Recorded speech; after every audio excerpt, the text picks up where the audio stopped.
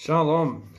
Pope Francis names pro-LGBTQ Jesuit Jean-Claude Hollerich to his C9 Council of Cardinals as he seeks to reboot the Catholic position on homosexuality. Pope Francis, with his reboot in the Universal Roman Catholic Church to get it in line with the one world religion that he's putting together, Cardinal Hollerich is not just sympathetic to the queer crowd, he is fervently passionate about LGBTQ. He is a powerful voice for change in the Roman Catholic Church, and that is exactly why the Pope made him part of his inner circle of advisors. If you're a Roman Catholic who says this will never happen, it's happening. Hollerich, who is also president of the European Bishops' Commission, said that Catholic teaching on the sinfulness of homosexual relations is mistaken and needs to be updated. He's obviously not reading the Bible.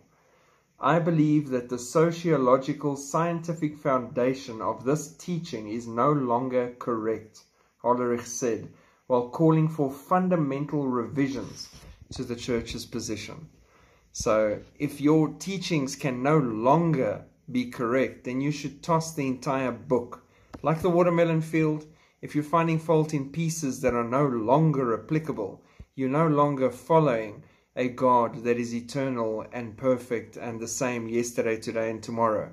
You're following yourself and your version of a God that you've created in your mind. And that is what they're doing, and that's ultimately what they're going to be prepping into their one world religion and ultimately worship the beast that they can see, touch, feel, and fawn in awe at, to their major detriment. I do believe the Pope, Pope Francis, is the Pope that will be there for the end times. I've got my money on him for false prophet.